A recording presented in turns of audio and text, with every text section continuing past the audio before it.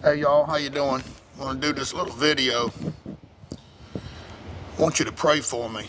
Those of you that truly love God with all your heart, mind, and body, spirit, walking the straight and narrow. The fervent prayer of a righteous person avails much.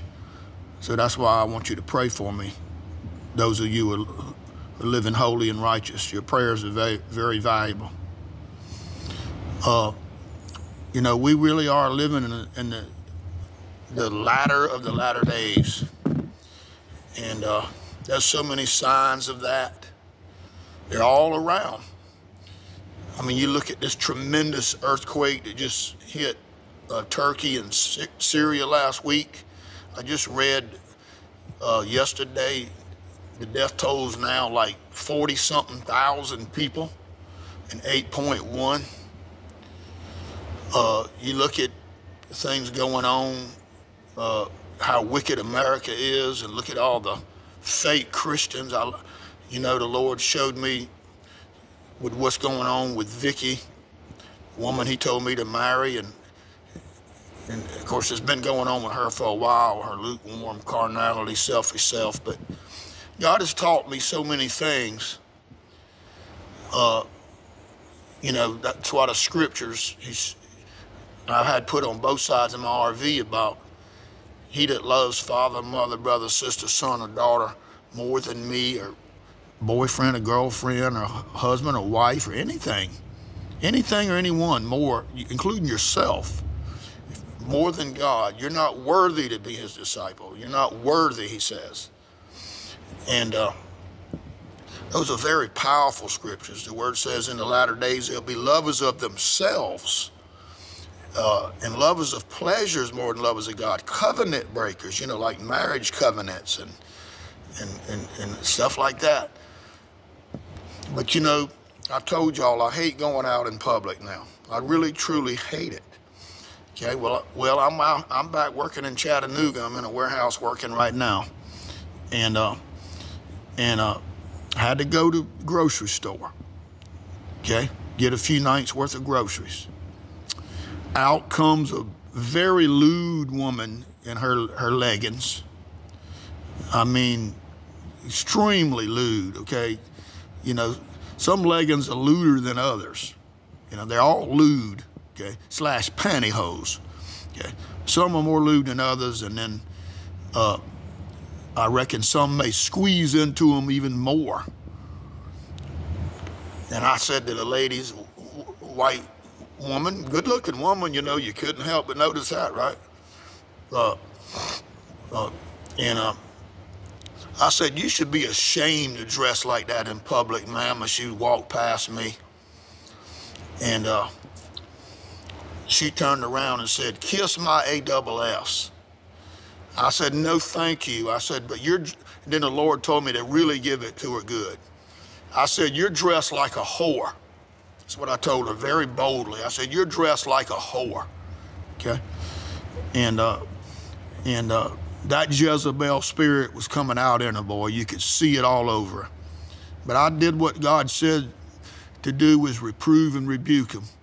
Now, Satan wants you to look and take a second look and lust after him.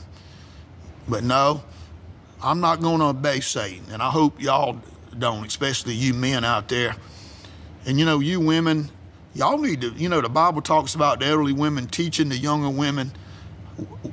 That's gone by the wayside. I mean, you saw my video with the pastor's wife and daughter out dressed like this. Okay, have you ever noticed? And I got to be truthful. I have to speak the truth. If I lose subscribers, I don't want to, but I don't really care, to be honest with you. Okay, narrow and straight is the way, and few there be that find it. A lot of you women that listen to my videos, if you want to undescribe, that's between you and God. I'm just going to speak the truth to you because I love you. Okay, God loves his people. I've been reading the scriptures back in the Old Testament a lot again. Okay, man, God poured his wrath out on his people that he loved. He said he loved them. Okay, he poured his wrath out on them to try to turn them around, to straighten them out. It's like trying to discipline your child. You don't enjoy disciplining your child, but you do it because you love them. And but yeah, it's shocking what I see going on. You look at this spy balloon flying over our country and literally going all the way across the country before they shot it down. Okay, so many things going on, ladies and gentlemen. But we need to be ready, and we need to be about the Father's business. But I want y'all to pray for me because, you know, it's really hard to think about what's going on with Vicky that's left me. You know, I'm a humble man. I don't want to be alone the rest of my life. I'm lonely. God didn't make man to live alone. Okay, he created Eve out of Adam's ribs. Okay, and you know, you know, that's something that God told me He's going to take care of. So I just have to be patient and how He ends up taking care of it. But I know God loves me. I don't feel that very much right now sometimes, but you know, Bible talks about suffering for Christ. So, you know, that's something we have to do. Suffer for Christ, suffer for persecution. Deny yourself and count the cost. And but anyway, y'all pray for me. But we need to be about the Father's business. We need to be bold and pray for boldness, not be ashamed. We need to be willing to be hated and persecuted and show true love to people. If we really believe hell is real and the way is truly narrow and straight, as I've been reading the book of Joshua, and you know, the Lord told them, and you know, God so particularly wouldn't even let Moses go into the promised land because Moses didn't strike the rock and do exactly like God told him to do. You know, people, you know, we need to read the scriptures and learn who God is. He's the same yesterday, today, and forever, ladies and gentlemen.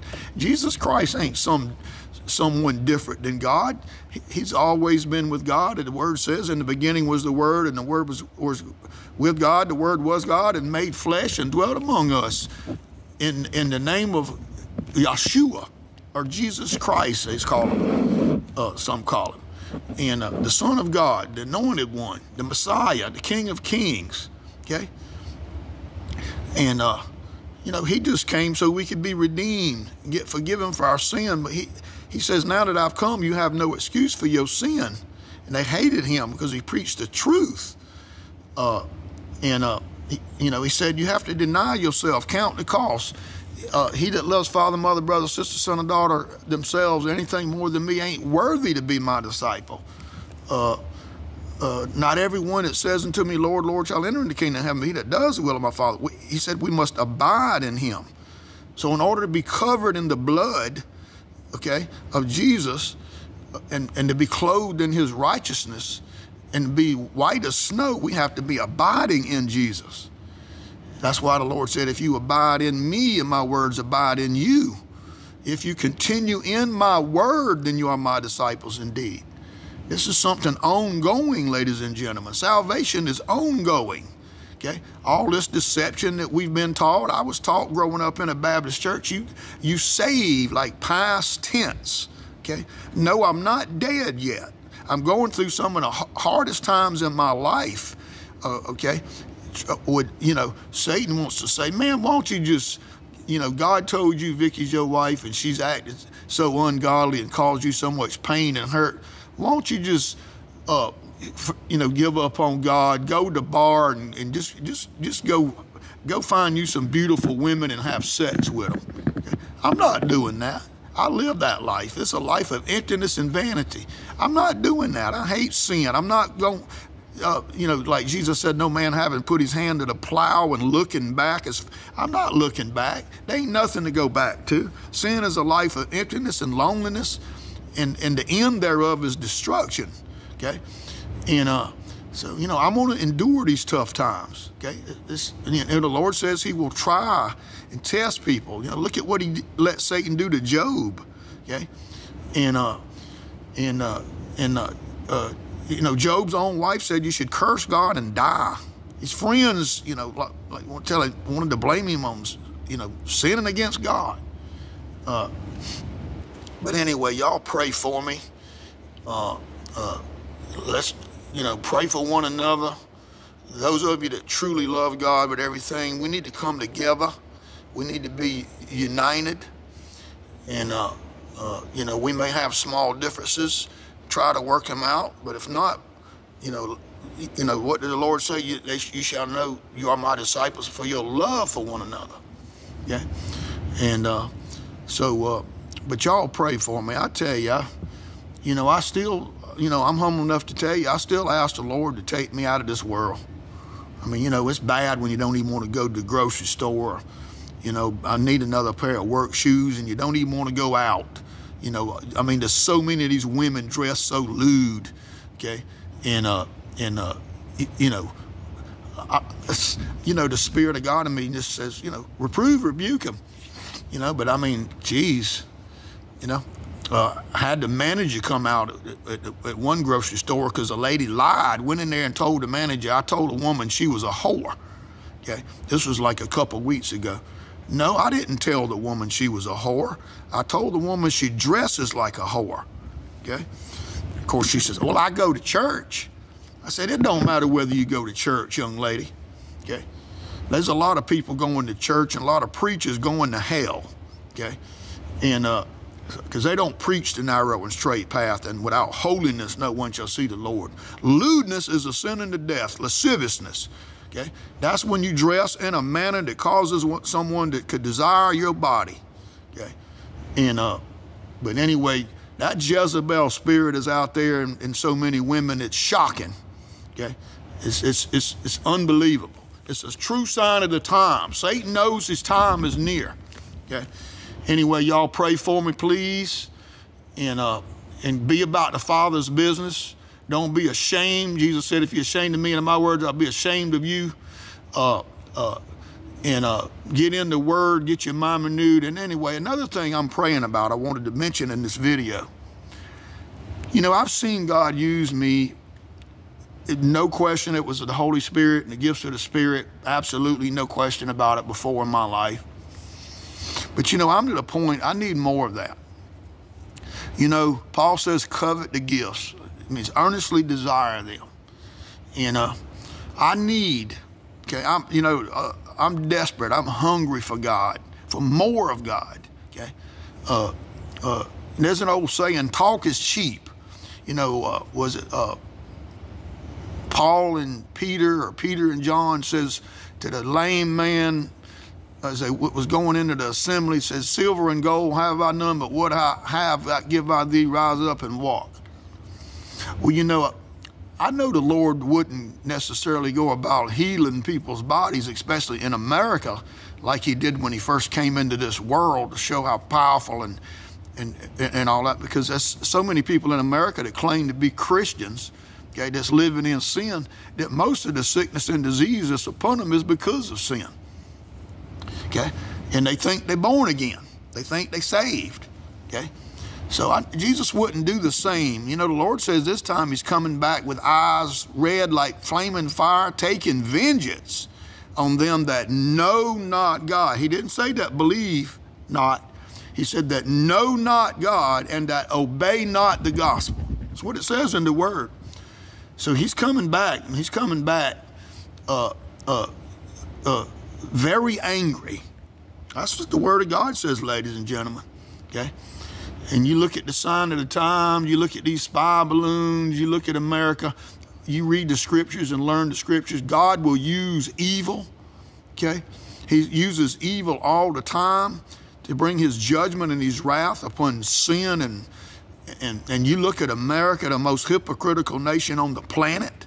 Okay? And that's 100%, y'all. Okay, and so many false churches. We read in the scriptures where, what is it, Ananias and Sapphira, I think it was, or they lied about the cost of selling the land, and God struck them dead right there because they lied about that. I'm saying, Lord, bring your holy judgment upon all these false preachers, okay, in this country. There's so many of them, all these false churches, Lord.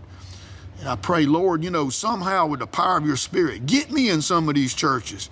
Cause these people in these churches to kick those preachers out, realizing they're being deceived and seduced, okay? And not told the whole truth and nothing but the truth. The way's narrow and straight, and few there be that find it. Anyway, I need God to use me more. I need God to be powerful in my life, okay? And show himself to be mighty and strong. You know, the word of God says, the Lord will show himself strong on behalf of those whose heart is perfect towards him, okay? And but I need more of God in my life. I need the power of God, the Holy Spirit. You know, I read a book by Smith Wigglesworth, which I don't have the book anymore. Unfortunately, I left a lot of books in my home that I didn't want to have room for, didn't want to deal with. So I reckon Vicky has them, or she threw them away. Who knows? Only God, her and God knows, I suppose. But Smith Wigglesworth, the power of God was so strong in his life. I remember I read in one of the chapters in his book where he got on a bus and several people said, "You convict me of my sins." Well, it reminds me of that lady I ran across coming out of the Food City today. And I've seen that. I've noticed that. You know, I've noticed people, they don't want to be around me if they're wicked and ungodly. They don't like it. It's like they feel that Spirit of God. If they got demons in them, especially, okay, they don't want to be around you.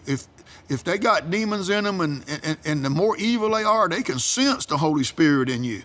It's like those demons crying out, knowing Jesus was the Son of God, who he was when he was on the earth. And they cried out, and Jesus cast them out of the man into the swine, and they drowned themselves. But that's just where I want to be, y'all. I want to be strong and powerful in the Lord, not just talk, okay? I want the Holy Spirit to back it all up, okay?